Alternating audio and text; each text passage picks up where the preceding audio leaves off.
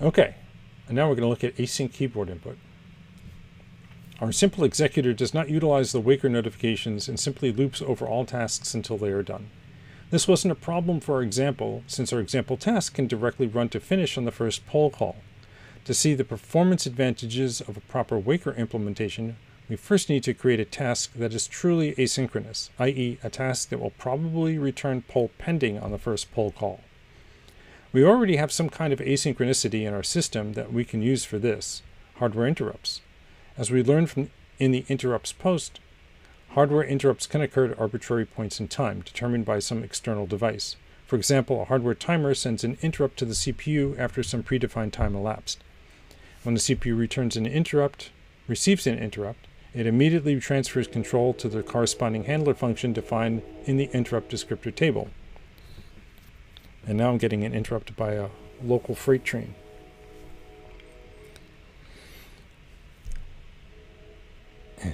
Okay.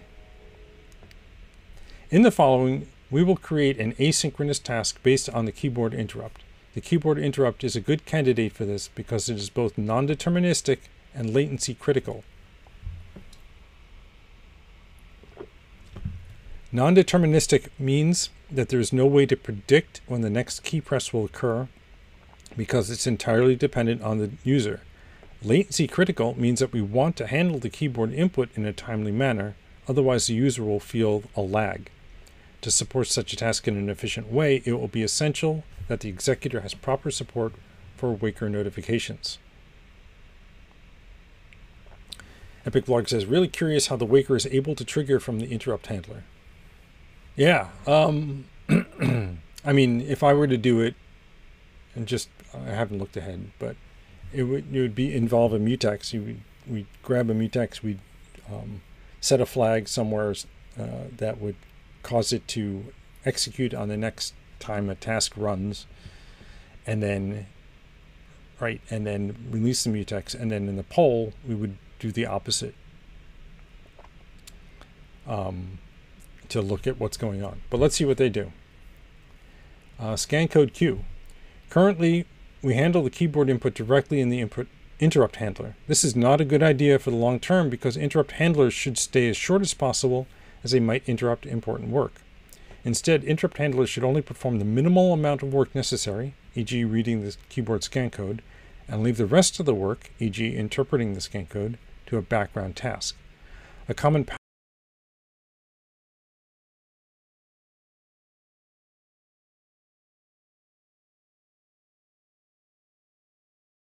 to our keyboard interrupt. This means that the interrupt handler only reads the scan code from the keyboard, pushes it to the queue, and then returns. The keyboard task sits on the other end of the queue and interprets and handles each scan code that is pushed to it. A simple implementation of that queue could be a mutex-protected VecDec. However, using mutexes in interrupt handlers is not a good idea. Yep, that's true, since it can easily lead to deadlocks. For example, when the user presses a key while the keyboard task has locked the queue, the interrupt handler tries to acquire the lock again and hangs indefinitely. Another problem with this approach is that the VecDec automatically increases its capacity by performing new heap allocation when it becomes full. This can lead to deadlocks again because our allocator also uses a mutex internally. Further problems are that heap allocations can fail or take a considerable amount of time when the heap is fragmented. Glitchford Small says, I'd assume that it has a global registry with interrupts and their associated wakers. Yeah, that sounds reasonable. Let's see what we do here. To prevent these problems, we need a queue implementation that does not require mutexes or allocations for its push operation. Such queues can be implemented by using lock-free atomic operations for pushing and popping elements. This way, it is possible to create push and pop operations that only require a self-reference and are thus usable without a mutex. To avoid allocations on push, the queue can be backed by a pre-allocated fixed-size buffer. While this makes the queue bounded, i.e. has a maximum length, it's often possible to define reasonable upper bounds for the queue length in practice so that this isn't a big problem. The crossbeam crate. Implementing such a queue in a correct and efficient way is very difficult, so I recommend to stick to existing well-tested implementations. One popular Rust project that implements various mutex-free types for concurrent programming is Crossbeam. It provides a type named ArrayQ that is exactly what we need in this case, and we're lucky the type is fully compatible to no standard crates with allocation support. To use the type, we need to add a dependency on the Crossbeam Q crate.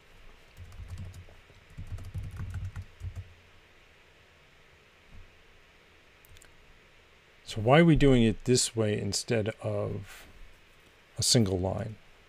Let's try it as a single line. If that breaks, then we can fix it.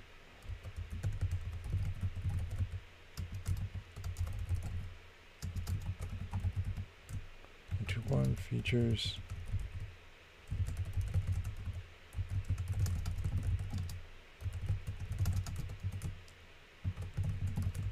Like that. That looks right. By default, the crate depends on the standard library. To make it no standard compatible, we need to disable its default features and instead enable the alloc feature. Note that depending on the main Crossbeam crate does not work here because it's missing an export of the Q module for no standard. I filed a pull request to fix this, but it wasn't released on crates IO yet. Oh. This was written back in March of 2020, so maybe this happened. Yes. So this looks like it's been fixed.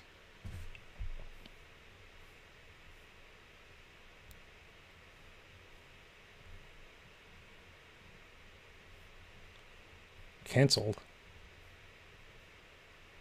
Oh, Travis filled. Okay. It looks like there's no good solution for this at the moment.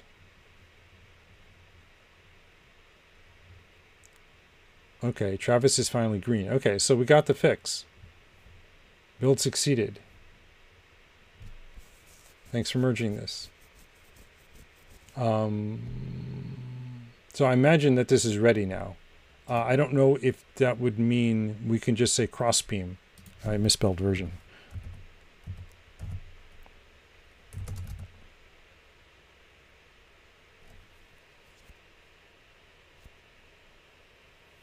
The big blog says there is no difference. It's just that some developers split into a different section if the line gets too long. Oh, you mean between this line here and this? Yeah. My line's not too long yet, so I'm going to stick with this just to keep things consistent. Thank you, Epic. All right, queue implementation. Using the ArrayQ type, we can now create a global scan code queue in a new task keyboard module. Okay, so we're going to create this. We currently have... Oh, maybe it's in interrupt. So where are we doing the keyboard?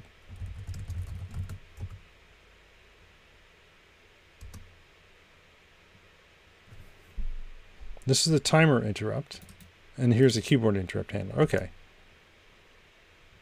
Yep. So this is our current keyboard handler. So we're going to just create a brand new keyboard handler. Okay. Source task. Oh, we already have source task. Source task mod. You say pub mod keyboard. And when we try to build it, I said when we try, oh, it's building the Crossbeam thing. All right, let's just hang out for a minute while it's building Crossbeam. That's taking a long time.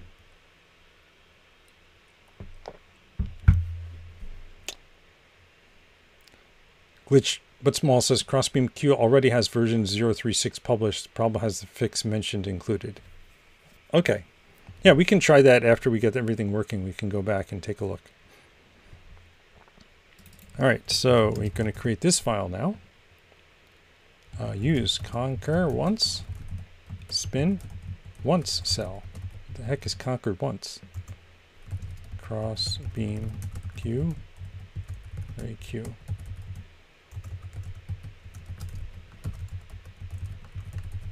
A once cell of U8s.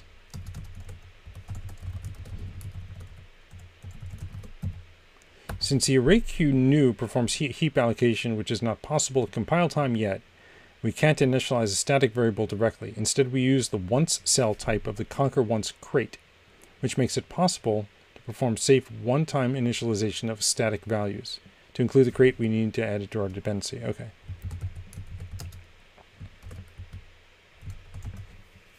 So let's add that as well. I don't know why we didn't do that up above. Conquer once.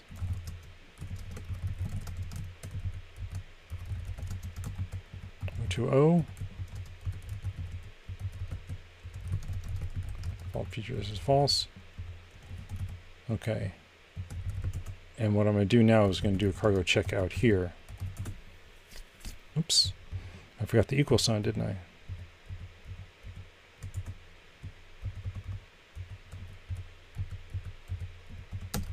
There we go. Nope. I still got that messed up. That's another reason to do it on separate lines, right? Because you can't forget the closing brace. What's going on? Oh, I see. There we go. Now, 5th time's the charm. Okay, so we have dead code, but that's fine. It's building now.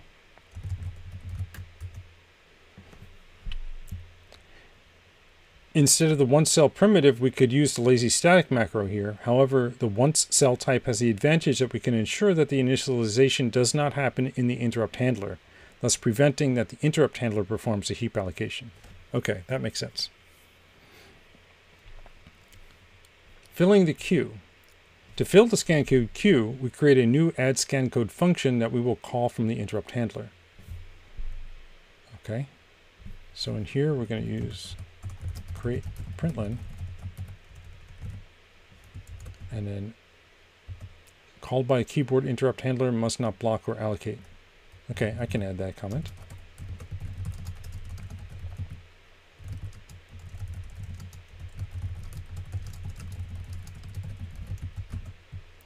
Doesn't need to be 3, right? Okay. Pub create.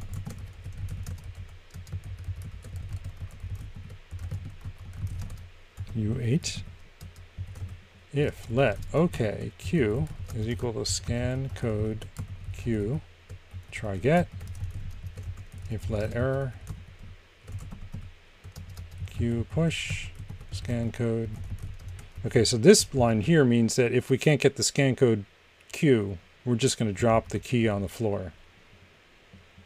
And println warning scan code q full dropping keyboard input else println. This is also dangerous, right? Writing stuff, because we're in interrupt context now.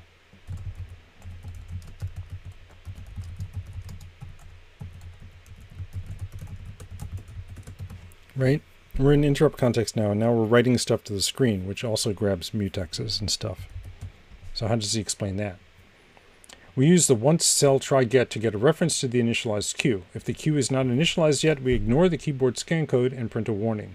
It's important that we don't try to initialize the queue in this function because it will be called by the interrupt handler, which should not perform heap allocations. Since this function should not be callable from our main.rs, we use the pub create visibility to make it only available to our librs. The fact that the arrayQPush method requires only a self-reference makes it very simple to call the method on a static queue. The arrayQ type performs all necessary synchronization itself, so we don't need a mutex wrapper here. In case the queue is full, we print a warning too.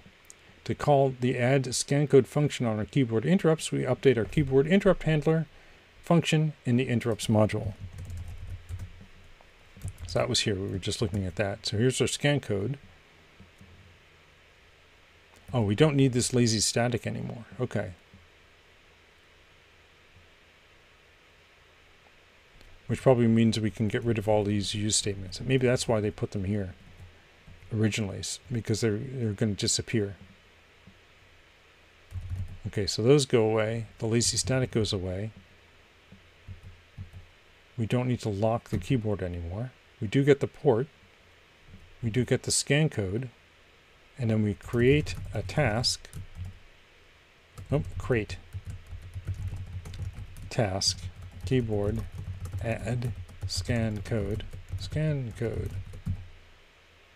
and then we're going to do this part, notify end of interrupt. We don't need to print the character, right? Okay. And of course that doesn't build because I have a typo.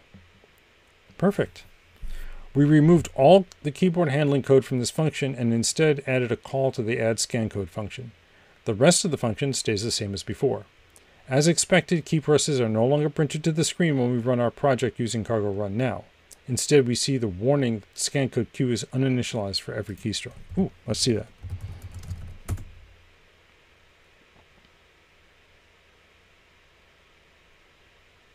Okay. Right, look at that. Okay. So now we're going to have to figure out how to initialize it, right? Scan code stream. To initialize the scan code Q and read the scan codes from the queue in an asynchronous way, we create a new scan code stream type. Okay, we're back in keyboard.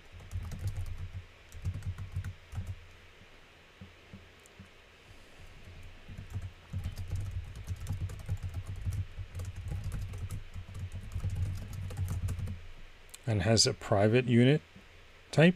Okay. I'm not sure what that's all about. Let's put this in a separate section here. There.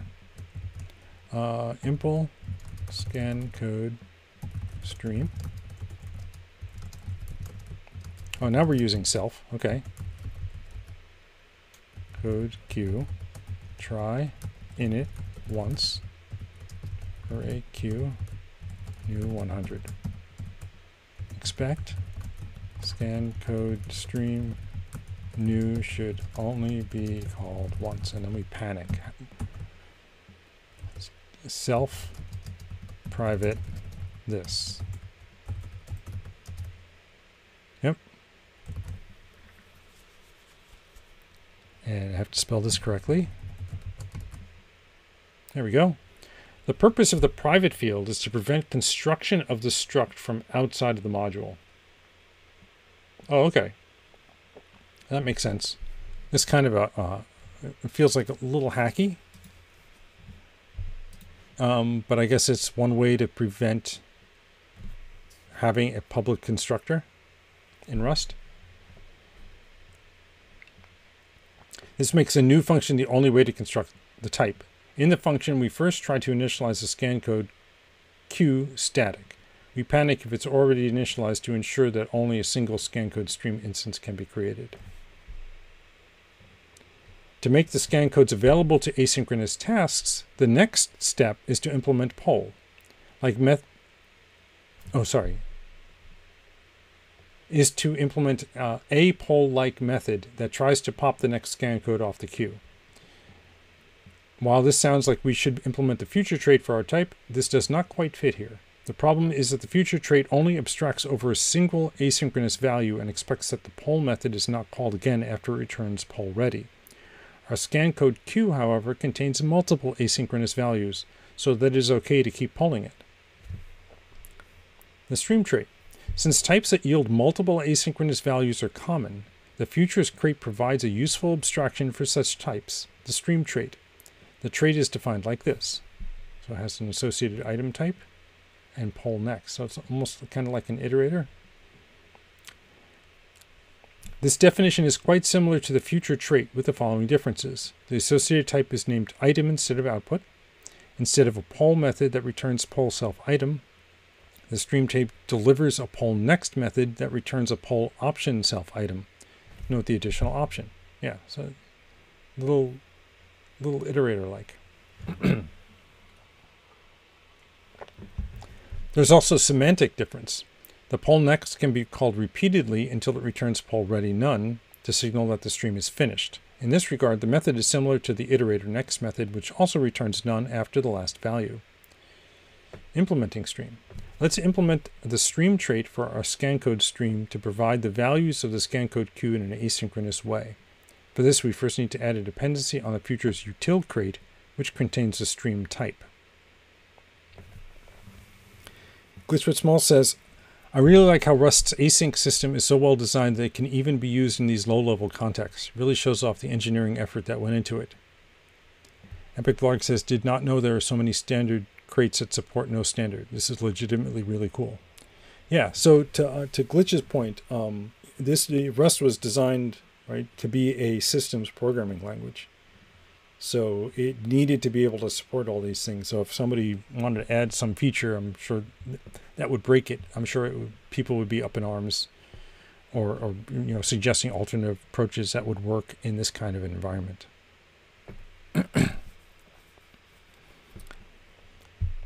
All right, so we're going to add futures util. So our cargo.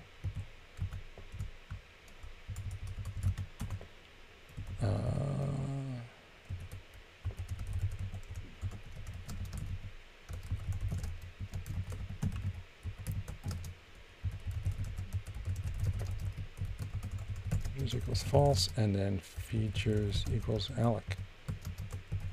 This looks familiar, doesn't it? Just like the crossbeam queue. We disable the default features to make the crate no standard compatible and enable the alloc feature to make its allocation-based types available. We will still need this later. Note that we could also add a dependency on the main futures crate, which re-exports the future util crate, but this would result in a larger number of dependencies and longer compile times. Okay. Oh, dang it. I meant to do the cargo check outside. Oops. All right. Well, let's keep reading. Now we can import and implement the stream trait. All right. So that was pretty quick. So now we're going to say use core pin task poll content. Okay. Pin. And from task, we're going to pull in poll and context. And then use futures util stream. And then we're going to impulse stream.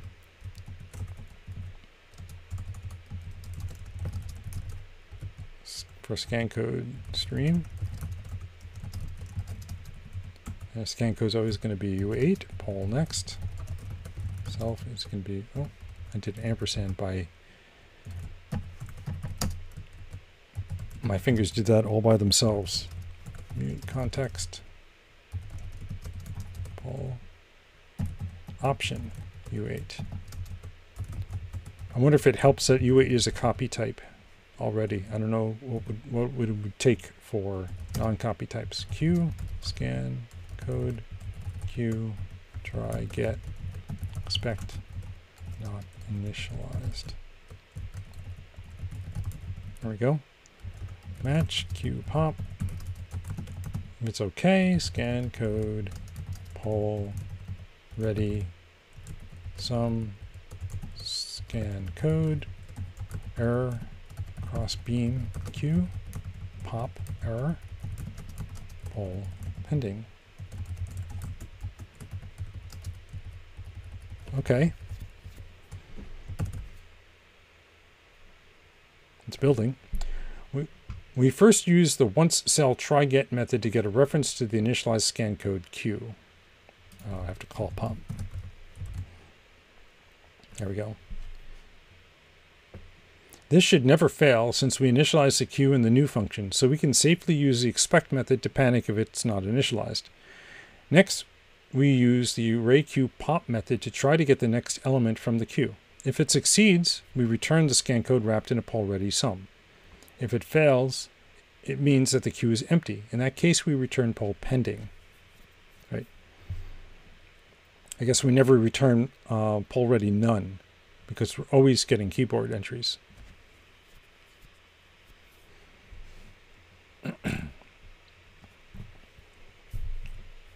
Waker support. Okay, so here's where we're going to get to the Waker. Like the futures poll method, the stream poll next method requires that the asynchronous task notifies the executor when it becomes ready after a poll pending is returned. This way, the executor does not need to poll the same task again until it is notified, which greatly reduces the performance overhead of waiting tasks. Yep, that makes sense. To send this notification, so it does introduce some latency, right? Whereas if you poll, you're going to get it as soon as it hits. There is latency involved in getting from the Waker to the task. So if you're okay with a little bit of latency injection to save CPU, that's great. There's some instances where you want to flip it the other way around. You're willing to burn the CPU to reduce latency.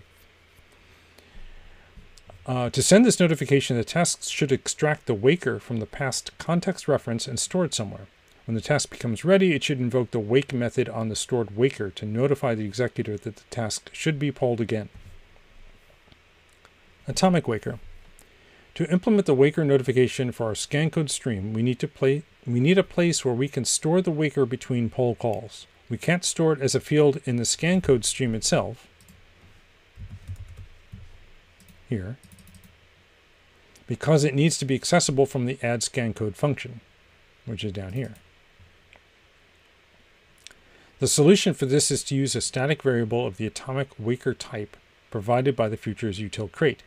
Like the arrayQ type, this type is based on atomic instructions and can be safely stored in a static and modified concurrently. Let's use the atomic waker type to define a static waker. Okay, so we're in cross futures util. We have task. Let's just put it here, task, atomic waker.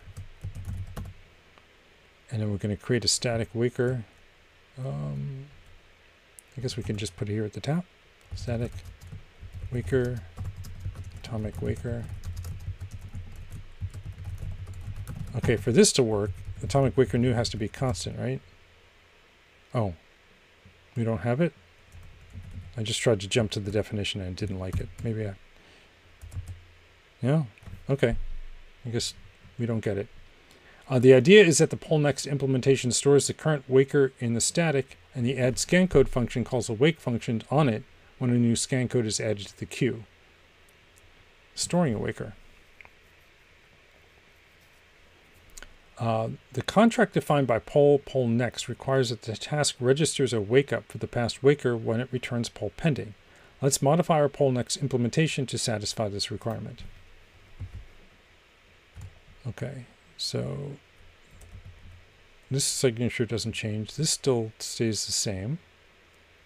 And then we have a fast path. Oops, I meant to go here. Tonklebit, hello, how are you?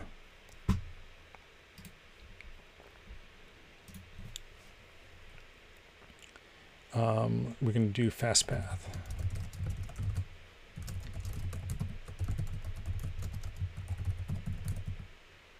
Pop, then return poll ready, some scan code. Yeah, Tonklebit, hi. Yeah, I'm doing well. We're in the last section of the last part of the last blog entry of Philipp Oppermann's blog. So mixed emotions right now. Getting this done. Waker register.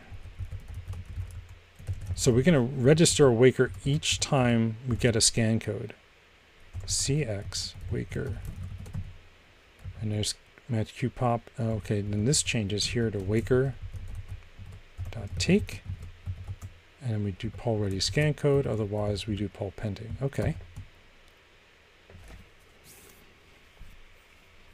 Tonklebit says exciting. Yeah, it's a great blog. Yeah, it's been awesome. Let's fix that.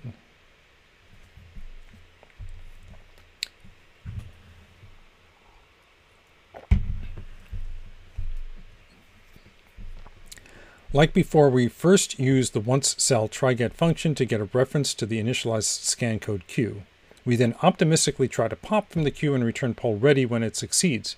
This way we can avoid the performance overhead of registering a waker when the queue is not empty. If the first call to queue pop does not succeed, the queue is potentially empty. Only potentially, because the interrupt handler might have filled the queue asynchronously immediately after the check.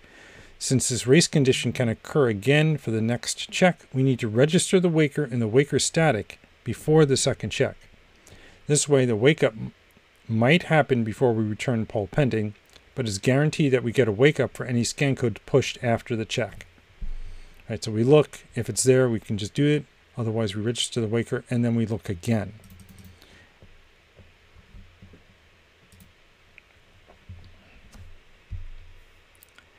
After registering the waker contained in the past context through the atomic waker register function, we try popping from the queue a second time. If it now succeeds, we return poll ready. We also remove the registered waker again using the atomic waker take because a waker notification is no longer needed.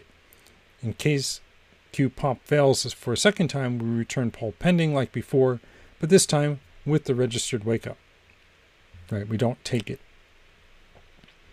Note there are two ways that a wake-up can happen for a task that did not return poll pending yet. One way is the mentioned race condition when the wake-up happens immediately before returning poll pending. The other way is when the queue is no longer empty after registering the waker so that poll ready is returned. Since these spurious wake-ups are not preventable, the executor needs to be able to handle them correctly. Waking the stored waker. To wake the stored waker, we add a call to waker wake in the add scan code function. Okay, so we do a try get. It should be initialized at this point. If we can't push the scan code, we still issue the warning. But if we were able to push the scan code, we say waker wake. The only change that we performed is to add a call to waker wake. If the push to the scan code queue succeeds, oh, sorry, I missed that. The only change that we performed is to add a call to waker wake if the push to scan code queue succeeds. If a waker is registered in the waker static, this method will call the equally named wake method on it, which notifies the executor. Otherwise, the operation is a no-op, i.e., nothing happens. It's important that we call wake only after pushing to the queue because otherwise the task might be woken too early when the queue is still empty. This can, for example, happen when using multi-threaded executor that starts the woken task concurrently on a different CPU core. While we don't have thread support yet, we will add it soon, and we don't want things to break then. MD Gazier 001, thank you for the follow. Keyboard task.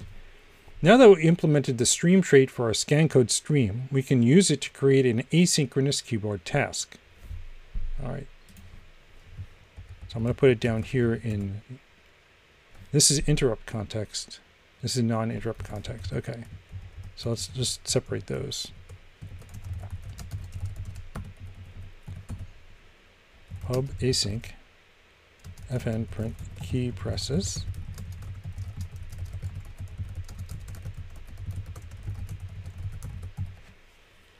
Epic Clark says the follow notification a little too loud. Okay, I'm going to crank it down. Apologies for that.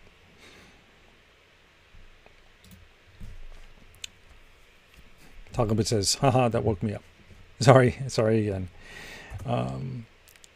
Let me keyboard equals keyboard, new layouts, US104 key, scan code, set 1.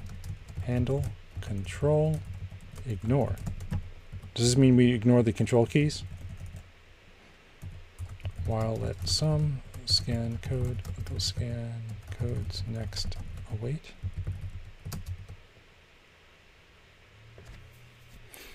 MD Gazer 001 says, not the best pronunciation, but thanks. I was also implementing the executor by following this tutorial. Oh, nice. Did you complete the whole tutorial? Or are you still in the middle of this last section like me? If let OK sum key event keyboard add byte scan code if let sum key keyboard process key event.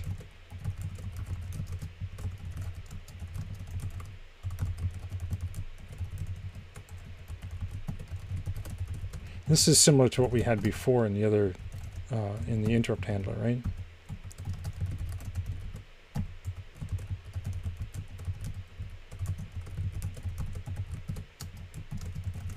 What's interesting is, and I don't think they're going to get into it, is how do you handle this going into userland, right? Because if you're getting a keyboard interrupt, the key has to go somewhere, and there's typically a user process that's waiting for the key.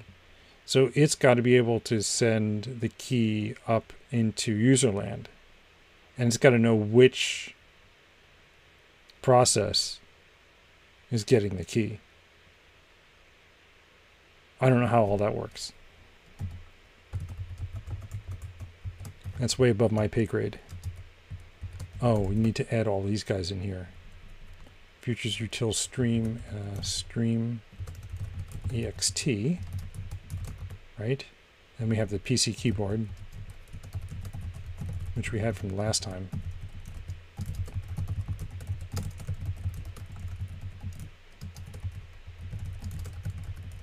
Set 1, and then we have the create print. Oh, we got to add print.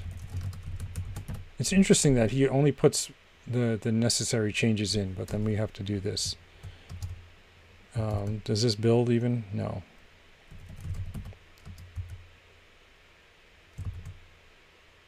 Okay, that built.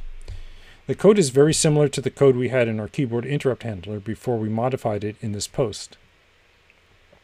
The only difference is that instead of reading the scan code from an I/O port, we take it from the scan code stream. For this, we first create a new scan code stream and then repeatedly use the next method provided by stream ext trait to get a future that resolves to the next element in the stream. By using the await operator on it, we asynchronously wait for the result of the future.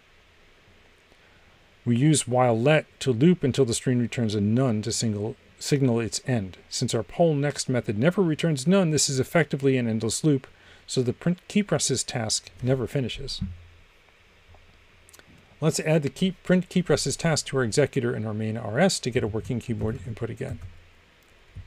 Okay, so here's where we spawn the example task, which prints 42, and we're going to say keyboard print key presses. And of course, keyboard is not included, so I have to add that. There we go. Let's see. Hello world. Okay. Cargo run.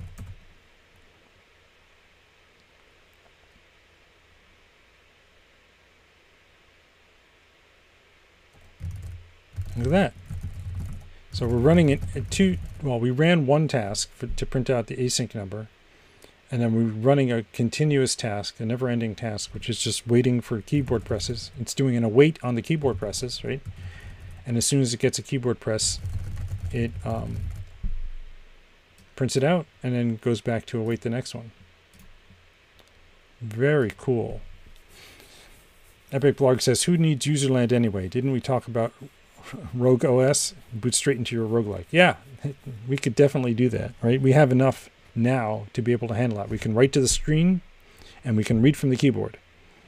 So we have everything we need to make a roguelike at this point. Git status, git add source and cargo, git commit, task based keyboard reader and printer. Neat.